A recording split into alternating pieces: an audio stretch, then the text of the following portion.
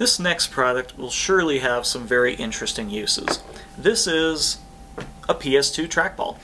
It's got a PS2 connector on one side and this lovely trackball on the other side. And if we crack this thing open, we can see we've got this nice clear ball, and then we've got just optical encoders for the X and the Z axis, and we've even got some LEDs here in the bottom.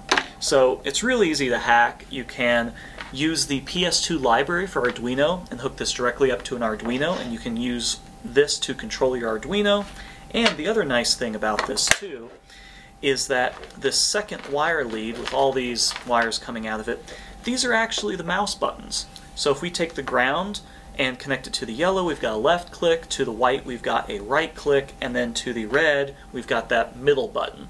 So you could use this just as a full-fledged mouse, or you could do something else interesting with it with your Arduino. And we've got a little demo set up to show you just one of those uses that you could use it for. Here we've got an interesting little demo that my assistant Nick came up with. We were trying to think of a way to use this other than a mouse or other than a trackball and use it something a little bit different. He really likes a musical instrument shield. So what we've done is we've enclosed this in a box. We've got the two arcade buttons hooked up to the left and the right mouse buttons.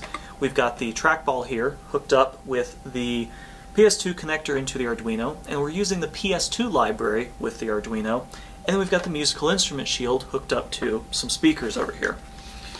And what happens is when we spin this, it plays notes, and it plays higher notes if we spin it this way, lower notes if it plays it that way, and then goes louder or softer, and these two buttons will actually change whichever instrument we want to play.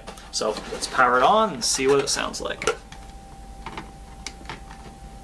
So there we go. So you can go really high, or really low. And we can go quieter, or louder. And then by using this button, we can change the instruments. So it's a neat little demonstration to show some of the other ways you can use a trackball other than a mouse.